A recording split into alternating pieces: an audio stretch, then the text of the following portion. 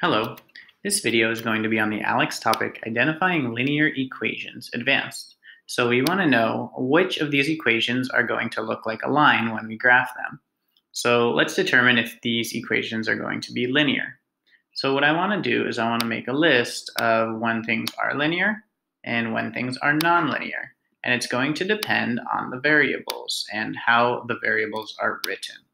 So let's go ahead and use Desmos for this first example, and then using what we learned from our simulation, let's do a second problem with our list. So let's go ahead and put in these equations into the Desmos graphing calculator, and let's kind of look what happens and why it happens. So our first one is x minus 2 over y equals 0. X minus 2 divided by y. See where this is.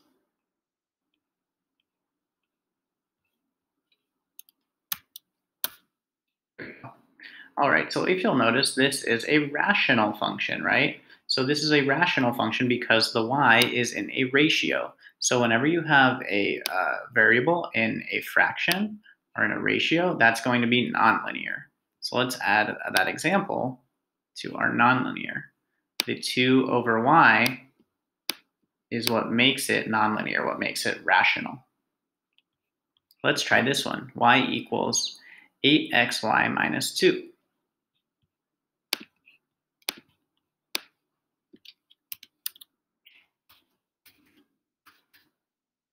This is also a rational function, if you'll notice, and the reason is because these variables are being multiplied by each other. X times y, you're still comparing these to each other. So whenever you have two variables written next to each other, that's multiplication. If we're adding them, it would be linear, but since we're not, it is going to be a rational.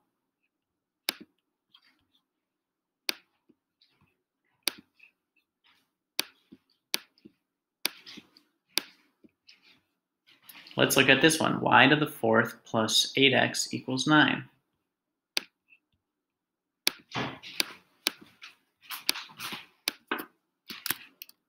Y to the fourth power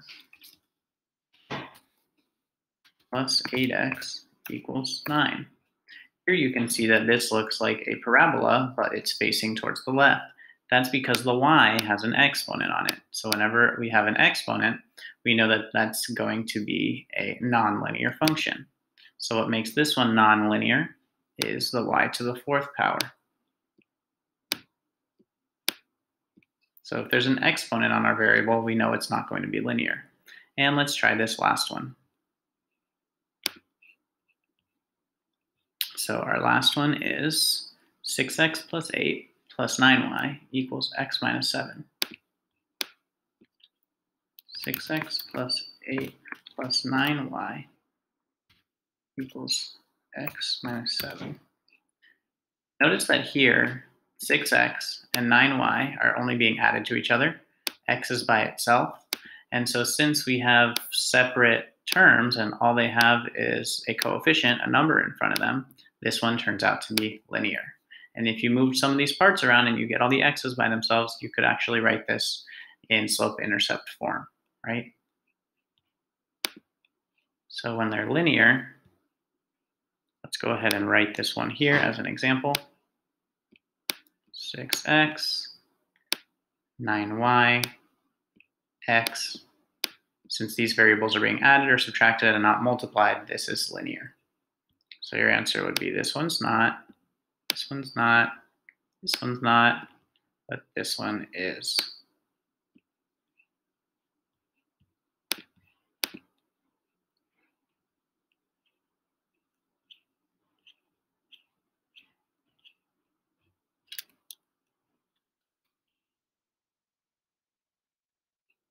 Let's look at another one.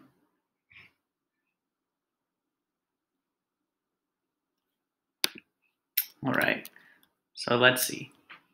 Here we have an x and a y. Since the y is in the fraction, we know that that's going to be rational and nonlinear. Here we have 2.2 equals 0.08x minus 0.7y. There's nothing that says you can't have decimals in front of your x and y values. Since you're subtracting these and not multiplying them, this is going to be linear. Here you have y equals 5x squared plus x. The reason that it's nonlinear is because the x is being squared here. So that's going to be quadratic. And here you have 8y equals x minus 2. Since the x and the y are not being multiplied and they're separate from each other, this is going to be linear. So no, yes, no, yes. No, yes, no, yes.